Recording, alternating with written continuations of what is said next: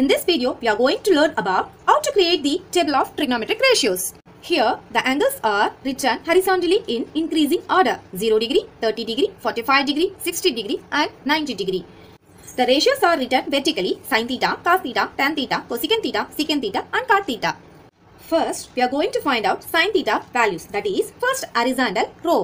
Just write the numbers from 0 to 4 in order: 0, 1, 2, 3, 4. Here, largest number is 4. So, divide all the numbers by 4. 2 by 4, 3 by 4 and 4 by 4.